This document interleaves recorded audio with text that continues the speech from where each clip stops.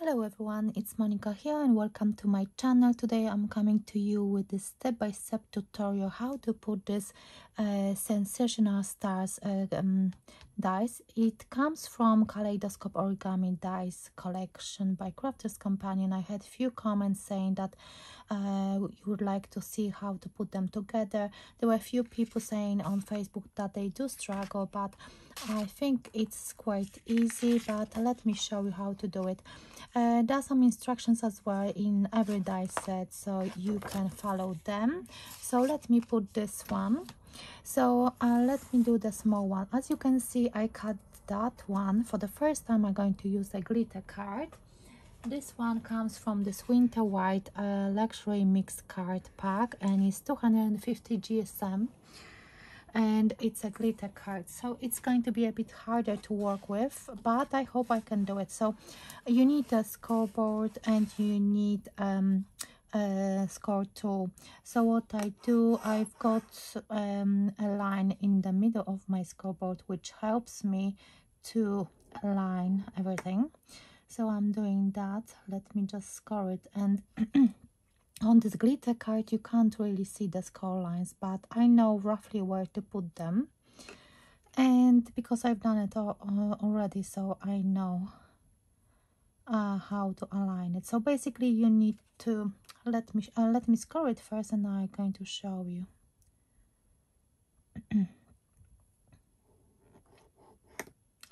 And you need to make sure that you score it really hard, because this one, especially with the glitter card, I think it's not that easy to fold it and to burnish it. So, and now you can, let me show you, get up and show you how it looks like. You see this score line on the right is just by the corners, so you align the corners and then score. And then that one, it's kind of from this section, from that to the bottom. So you have to find your own way. And then I'm going to, you always keep the pretty side up, as you can see on this one as well. So if you've got single-sided, it's very easy to spot. If you've got double-sided paper, you just look which one looks nicer. And then you fold and burnish every single score line. And then we'll start to put this star together. I will do both stars, and at the end I will show you how I put one card together, because as you can see I've got this one and I've got some elements prepared, so I hope it's going to be quick tutorial. So let me actually score this one as well. So I've got this one ready. On this one is actually thinner paper. So this one was 250 GSM glitter card. This one comes from this set and it says 230 GSM. And I tried for it 300, and it's really difficult because it's so hard, especially with some of the dice. It's actually so hard to fold it. So with this one, again, you've got the center point here, and you score it from the bottom to this section, and then you do exactly the same on the second score line on this side. You can barely see the score lines over here done by the cutting die. So I'm doing the second one. I'm aligning this point at the bottom with the one on the top and just burnish, scoring that one. And the same, I'm just turning it around, because those two score lines, they need to meet in the center here. So it is quite important to do the proper score lines, so then everything will work together nicely once you start to put it together. So let me just burnish those.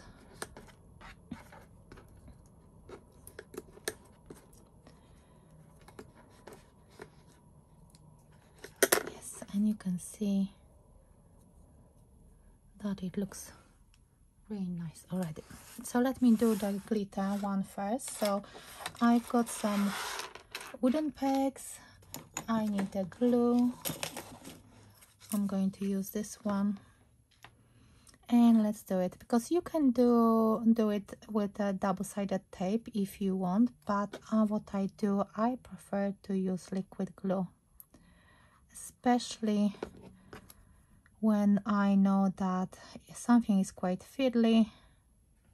And that's what I do. I just put one peg here, which is going to hold this one together.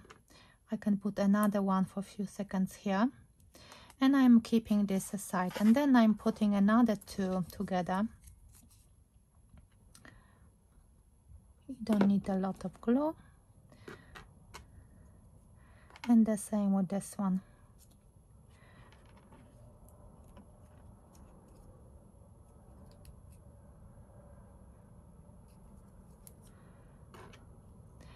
I've got two different sizes of those wooden pegs. I couldn't find more of those small ones, so and another two.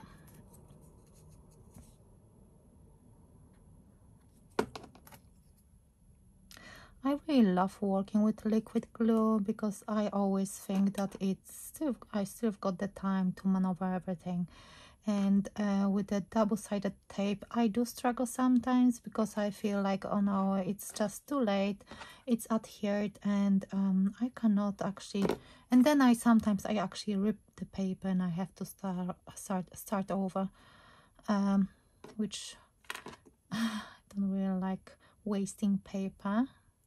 Some people, they say it's only paper, but I just don't like wasting things anyway.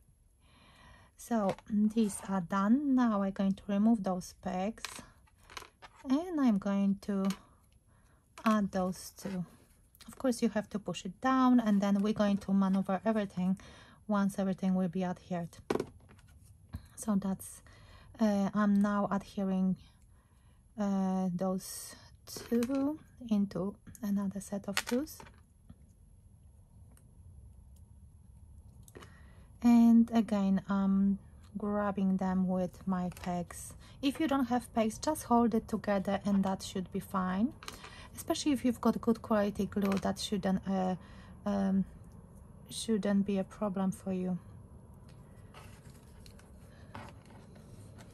You can see that everything goes up, and it doesn't look like it's going to be flat, but it will eventually. You just have to trust the process sometimes. Just carry on.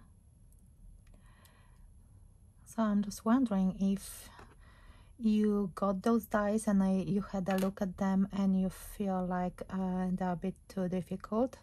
So let me know if you bought them and you feel that you couldn't actually do them. I'm really curious who actually did some of the project with them, and if you've got social media, you can send me a link. Would love to see your projects. If you've got YouTube channel as well, or any social media, that would be nice to see. I do go on Crafters Companion page and checked lots of posts and try to comment, but there's so many of them. So as you can see, I'm releasing some of those pegs because my glue is really strong and I feel like that's long enough. And you see, I didn't glue this part yet, but you can see that my star lies flat, and that's the apologies, my throat is still a bit yeah, scratchy.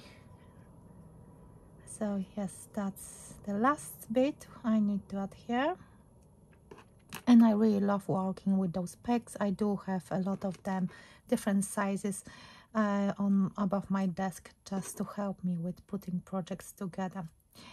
So that's this one. I'm going to push it down a little bit, and now I'm going to start putting this one together, and then I will speed this part up a little bit so you don't have to waste time looking at me and what I'm doing.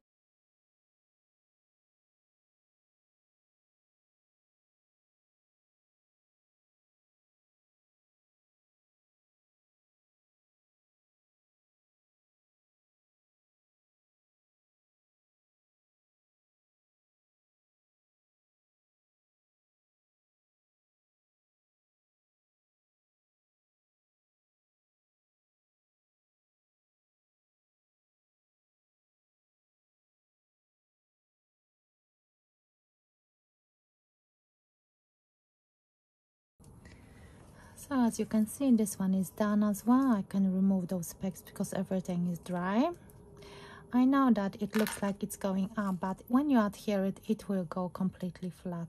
And then you can color the top if you want, or you can leave it as it is. And for coloring the top folds, those bits and pieces, you can use glitter glue, you can use sparkle pens. I used alcohol markers, I used acrylic paint, or maybe you've got double-sided paper, so you don't have to do anything. You can actually, before you put it together, you can ink that part. So there are so many different ways you can use, or you can add some glue on the top parts and you can sprinkle with colored glitter. So it's all up to you. I think you've got so many different options you can use on that. So let me put that card together. I use a top fold card, that's what I use, and I've got the glitter card, the same as the star. So let me put this one together. I really need to remember about sentiment. I've got a stamp ready on the side, so sometimes I forget about things which I want to add to my card when I'm recording, but hopefully this time it's going to be easy. So let me know if this tutorial was helpful, and what do you think about this dice set. I'm planning to do another video with this delicate doilies, so let me know if you want to see this one as well, because I thought maybe it's actually nice to do something different. And for that one I will try to do actually fancy fold card if I will have enough time to do that. But if you're only interested to see how to fold it, then let me know as well. So I think for this panel I will use double-sided 3D foam, just to raise it a little bit. And it would be nice to have one Christmas card ready.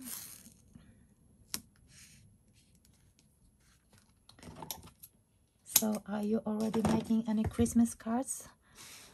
Oh, not yet. Let me just see if the sentiment will be... I might actually do this one, because I need to see if I've got enough space. Yes, I should be fine. So let me use my mat to see where I need to put that panel. So 1, 2, 3, and then this one and sentiment. Okay, let me put it here.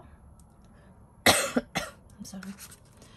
And what I'm going to do, I'm going to grab my stamping platform now, and let me stamp this one.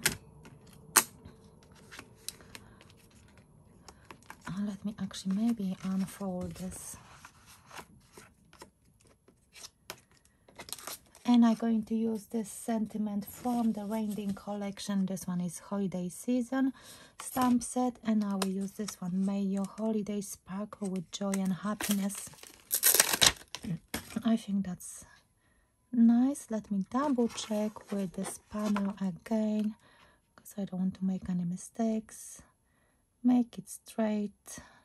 I think that's fine. Let's see.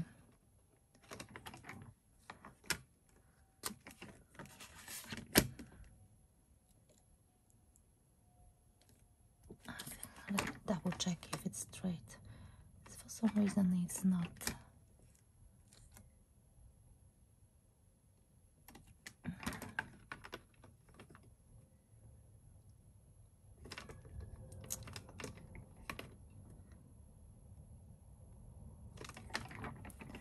I'm trying to use the grid on my stamping platform, but because I've got another grid on my mat, it just kind of, yeah, that's fine. Okay, I can do that. And I'm using black ink.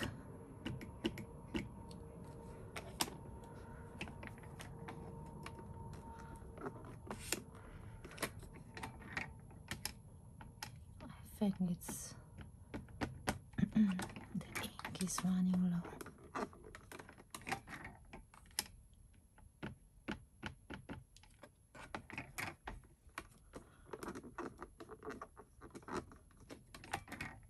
Yeah, I think that's good enough. Okay, so I'm done with this.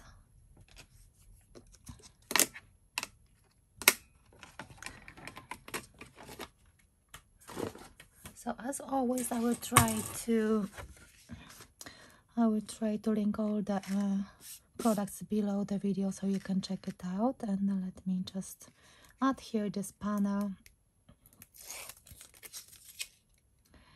And then I need to think if I want to add some color into those small sections on my star. I really like this card already.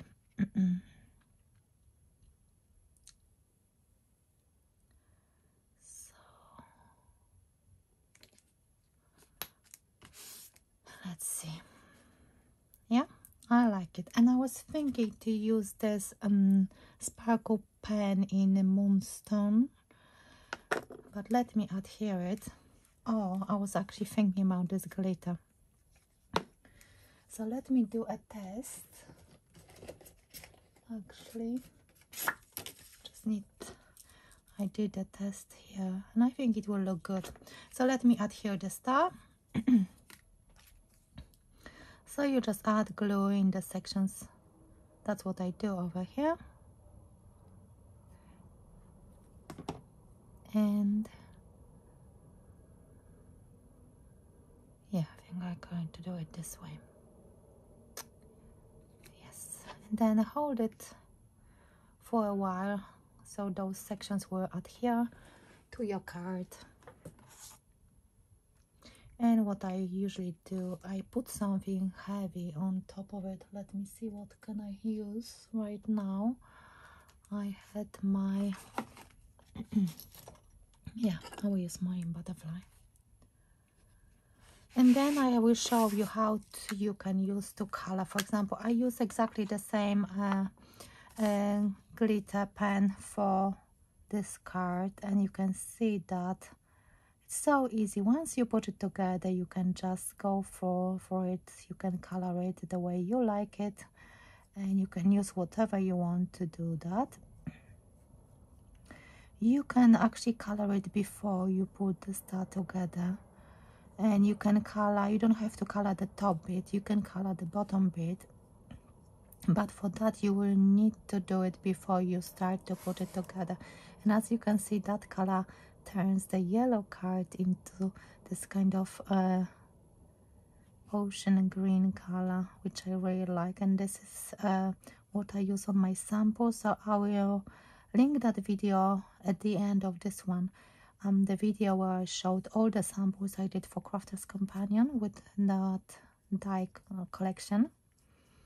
So you can check it out and see the ideas, what to do, and what kind of cards you can create. I did a box as well. I did a box using that embossing folder. Let me see if I've got it handy so I can show you which embossing folder is it. I had it somewhere. Maybe I just put it away already. But it's from Watercolor Christmas. The same as the paper, it's from Watercolor Christmas, old collection from Crafter's Companion as well. So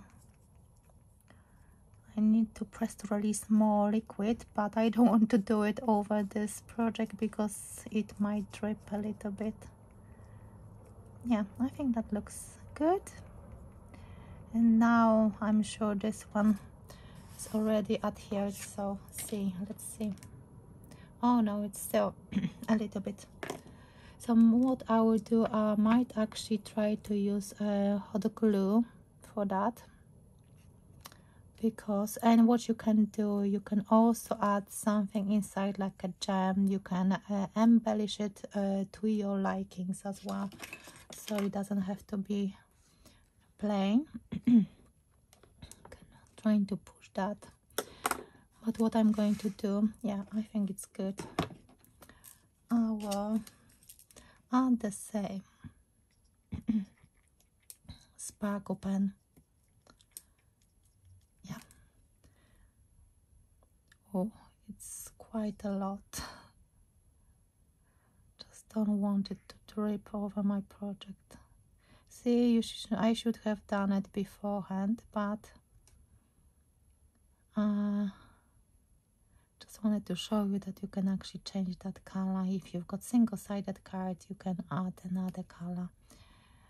So I'm holding that side just to make sure that it will be adhered properly. So yeah, I like those dies and I think they're really pretty. And I was thinking to do, maybe I will do with that one like a hanging ornament for my Christmas tree. You could do that. You can actually create another one and add it to the back of this one, so you can create even more 3D look. I like the way this sparkle pen, once it dries, it will be slightly lighter and you will be able to see the glitter more. Yeah, I like it because it gives this frosty look. Yes, yeah, I think it's beautiful. So I finished the card, and as I said, this sparkle pen will look lighter, and it does, and I really love that shimmer it gives, so it goes really well with that glitter card as well. And I was thinking to add some gems or pearls, but I found this enamel dot from this the set 12 Days of Christmas by Dove Craft, and I think it works really well with those leaves from that pattern paper. So this is my finished card. I hope you like this tutorial. I hope you find it useful. So let me know, what do you think about this die set, about this Kaleidoscope collection by Crafter's Companion. And yeah, I'm looking forward to read all your comments. If you're new to my YouTube channel, do consider subscribing to my channel, because you might find something really nice on it. So thank you so much for watching, and I will see you in my next video. Bye for now.